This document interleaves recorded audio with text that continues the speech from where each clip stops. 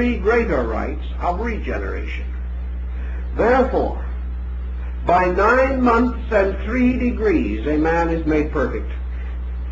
This is a very curious symbolism, but it has a great deal of interest if we know how to study it.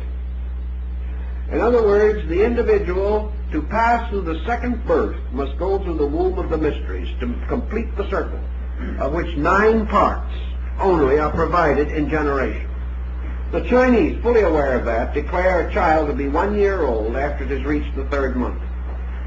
It celebrates its first birthday 3 months after it is born. This is part of a very curious doctrine, but it points to the 3 winter or fall months leading toward final death. It is to do with the blinding of Samson, the cutting off of the rays of the sun god. Also has to do, as Leonardo da Vinci points out in his astronomical calculation of the Last Supper, for the painting is a very strangely astute piece of work. And each of the apostles, in each of the positions and groupings, you will find the apostles are grouped in triplicities, exactly like the signs. And the sign of Scorpio is assigned to Judas. Now, why should the sign of Scorpio be assigned to Judas? In the Orient, there is something about the scorpion that is very peculiar. First of all, it stings with its tail. Therefore, it is the backbiter. The second thing that is about it that is strange is that the mark which it leaves is always in the form of a minute pair of human lips. The kiss of death. The kiss of betrayal. So that was the sign that was used to signify the destroyer, Typhon, who is also responsible for the destruction of the good god Osiris. The sign of the scorpion, however, in the ancient rituals has 3 meanings. 3 creatures have been assigned to it down through the ages. And depending upon the one that is selected, you have some concept of the true meaning of it. The scorpion is one sign that is associated with it. The second sign that is associated with it is the serpent. The third sign that is associated with it is the phoenix. So the scorpion, the serpent, and the phoenix were all given to that one sign of the zodiac. And the Rosicrucian mysteries of old European mysticism always bestowed their higher rites at the time of the sun being in a certain degree of Scorpio. Therefore, Scorpio was the symbol of death and rebirth, of evil and redemption. Most of all, it was man transcending his own inferior nature. It was the symbol of initiation into the secret rites which symbolized death. It is the death of the old and birth into the new. It is death always leading to liberation. And we find all through the ancient symbolism these parallels carefully preserved even into your alchemical mysteries. And in the combinations and structures of the alchemical stone of the wise man, there is what is called the horoscope of the stone. In other words, there is a symbol of the universe represented as a particular pattern of planets. And in this pattern of planets, the formula for the stone of the philosopher and the elixir of life and the transmutation of metal is said to have been concealed. And the mysterious 8-sided vault of Christian Rosenkreuz was formed into the symbol of a solar system, in the midst of which the body of the ancient adept is said to have been placed. All of these peculiar symbols trail down through the ages, reminding us of the numerous forms of indebtedness that we have to the planetary symbols. The Dionysian artificers, the great builders of the Greek cathedrals and churches, and also the builders of the theaters of Dionysus, Later they became the great Lombard builders of Europe, the builders of the medieval world and the Renaissance, the great Comosine masters. Nearly every one of the structures that they built was based mathematically upon a constellation. Caesarino, in his edition of Vitruvius, the great master of architecture, shows how the modes of architecture were based upon the great constellational patterns, and that the temples of the gods were built according to the stars of the constellations in which these gods were said to be enthroned. A very elaborate and involved system of architecture rose, therefore, from this same consideration.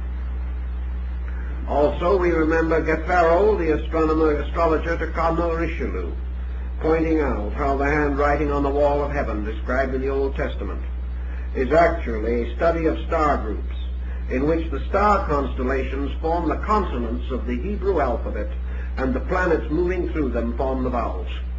And the constant motion of the vowels and the consonants produced the writing upon the wall of sky, which the ancient prophets could read.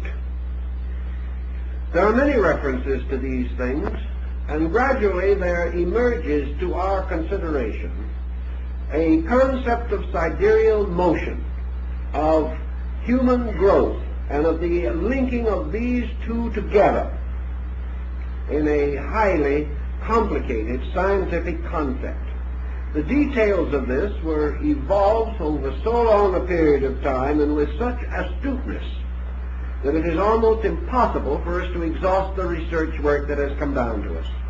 Unfortunately, of course, it has been largely mutilated, but enough remains to give us a tremendous amount of guidance if we actually want to have this guidance.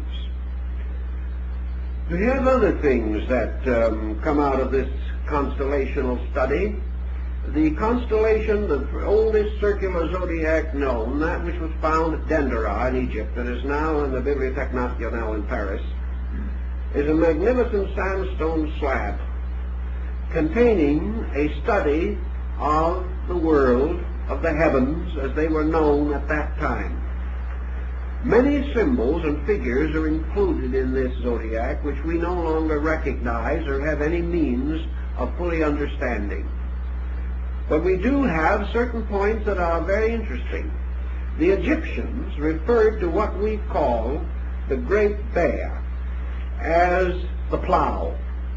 It was the symbol of the turner of the furrows, and of course the ox of heaven was the one that drew the plow.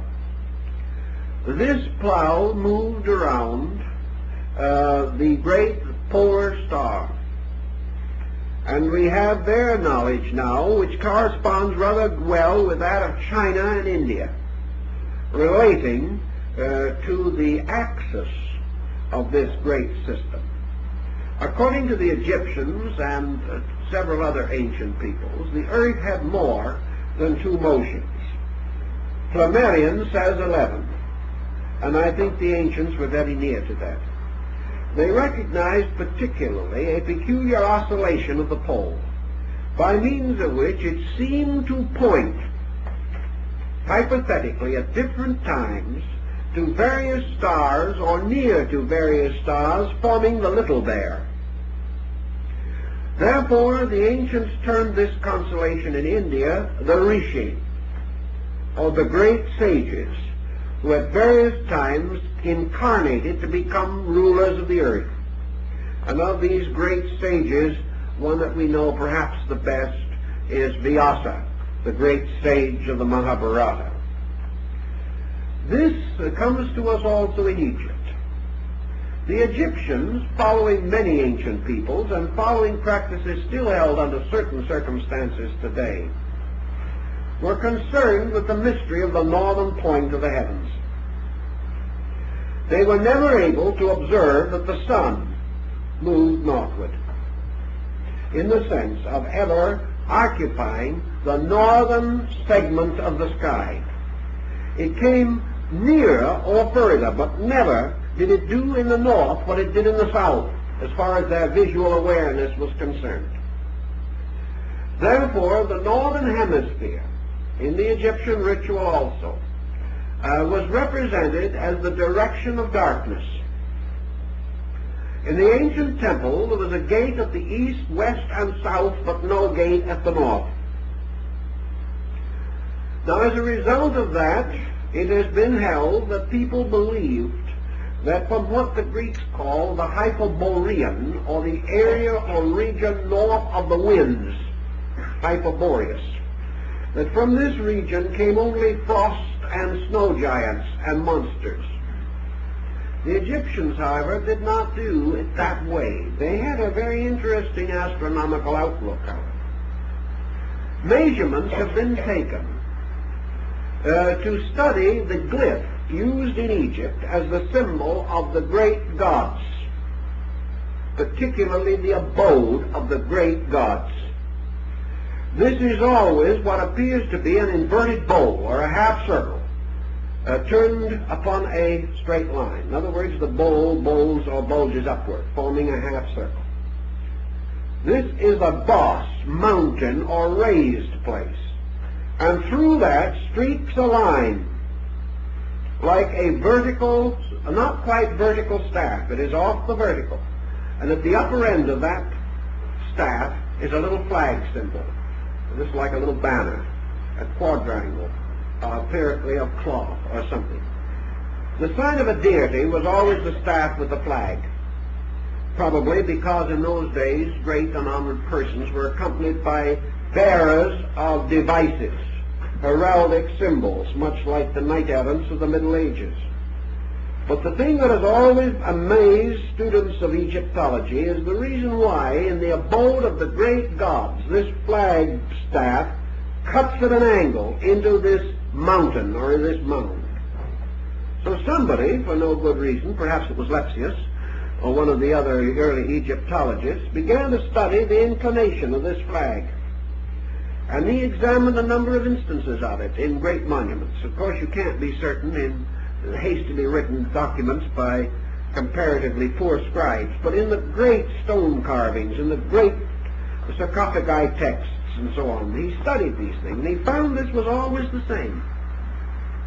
And he measured a little further, and he found that it coincides exactly with our inclination of the Earth's axis. What is it then? This mountain and this flag represents the North Pole, which was the abode of the gods, the great gods, that dwelt in silence. And in Egypt there was no symbol, no emblem, and no figure for the great gods. All the known gods, the gods of provinces, the creator gods, the cosmocrators, and the various Ammonian artificers, the creating gods that became later the Elohim of the opening chapters of Genesis. These deities are variously represented, sometimes with knives, representing the gougers, or the ones that carved matter out of space and formed worlds. Sometimes as Ptah, the potter of Memphis, forming the globe on a potter's wheel. Always the concept of the potter's wheel and its turning, however.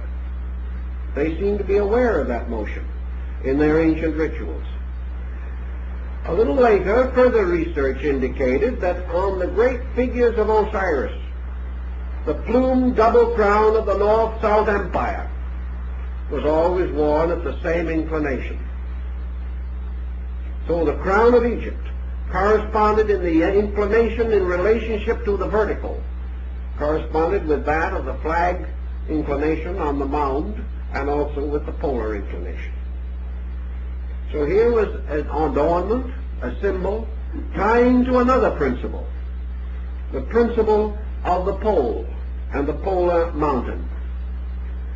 Also, we know the Great Pyramid, by its orientation, was an astronomical marker of some nature or kind. The complex of pyramids have been regarded as probably the elements of a vast sundial system, similar in some ways to the complex of stones in England at Stonehenge, which was used by the Druids to determine the exact moment of the winter solstice. Here the great rituals were performed, particularly by capturing the ray of the newborn sun in a crystal lens in order to start the sacred fires by what we call burning glasses.